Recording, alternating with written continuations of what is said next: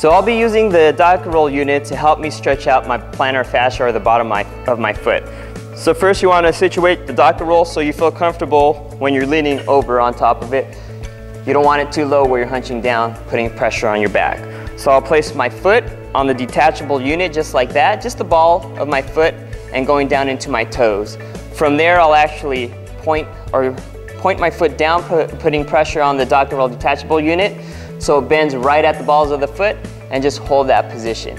Now be careful not to put too much weight on this unit itself. You don't want to put 100% of the weight on top of that.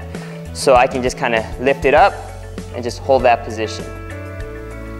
Another variation to stretching out the plantar fascia is actually putting it on the base unit itself.